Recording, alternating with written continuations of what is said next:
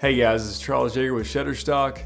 In this tutorial, I want to share with you some tips to reduce visible compression on your video uploads.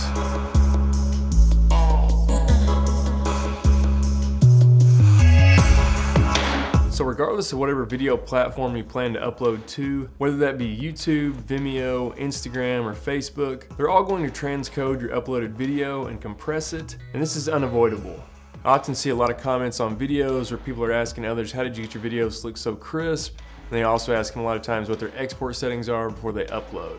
Since the actual subject of every video is going to be different, there's no perfect science to this, but there are some steps you can take to reduce visible compression on your videos.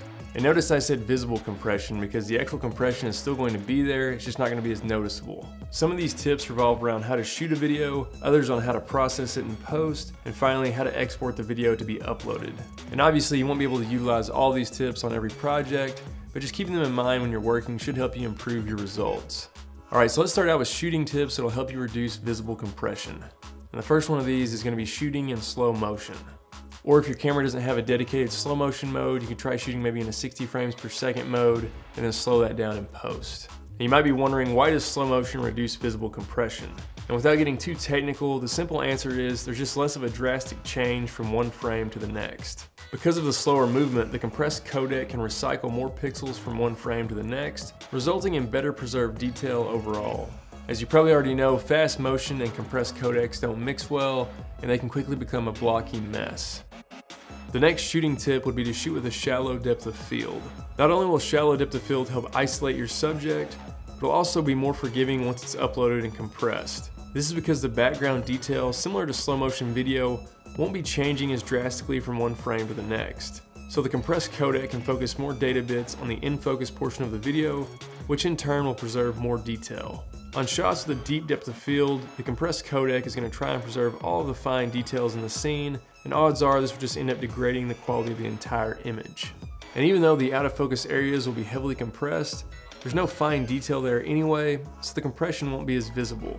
Moving on to post-production, avoid uploading flat footage. I mentioned this in post-production because it's actually perfectly fine to film your footage in a really flat profile. You just want to make sure you grade your footage, add in some contrast and saturation before you upload it. When you upload your video, that compressed codec is going to be looking for details in the scene to preserve, and contrast and saturation are greatly going to help the codec preserve different elements of your scene.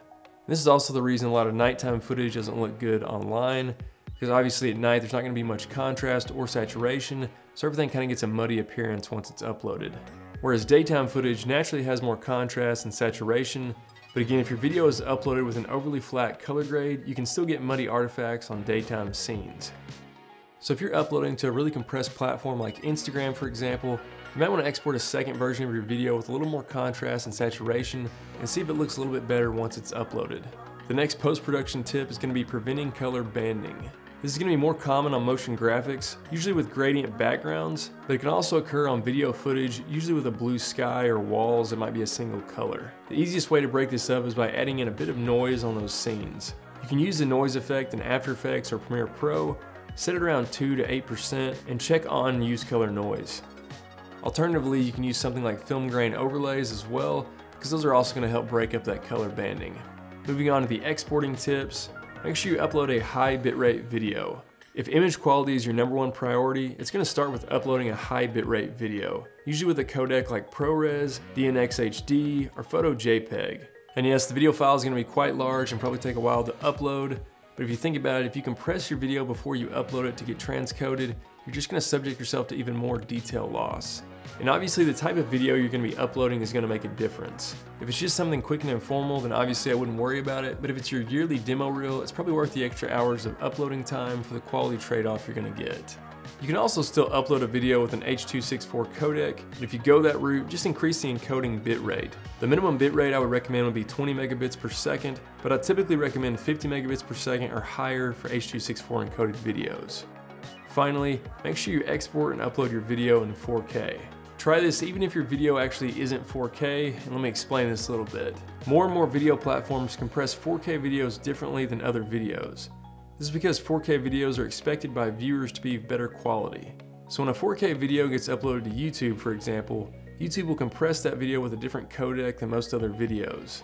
Most users' videos on YouTube get transcoded into a codec called MPEG-4 AVC. However, 4K videos will get transcoded into a newer codec called VP9, which can yield better looking results even when the video is only played back at the HD settings. So by uploading in 4K, you're prompting YouTube to use the VP9 codec instead of AVC. You can check the codec of your uploaded video by right-clicking on it and selecting Stats for Nerds. One thing to note is that it may take a few extra hours before your video shows the VP9 codec after you upload it. This is because YouTube will be transcoding it longer behind the scenes, so it may show up as AVC for the first few hours. Alright guys, hopefully you can use some of these tips to reduce visible compression on your videos. If you guys know of any tips, let me know in the comments.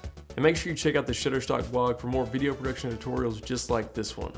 Alright guys, it's been Charles Yeager with Shutterstock. I'll catch you guys on the next one.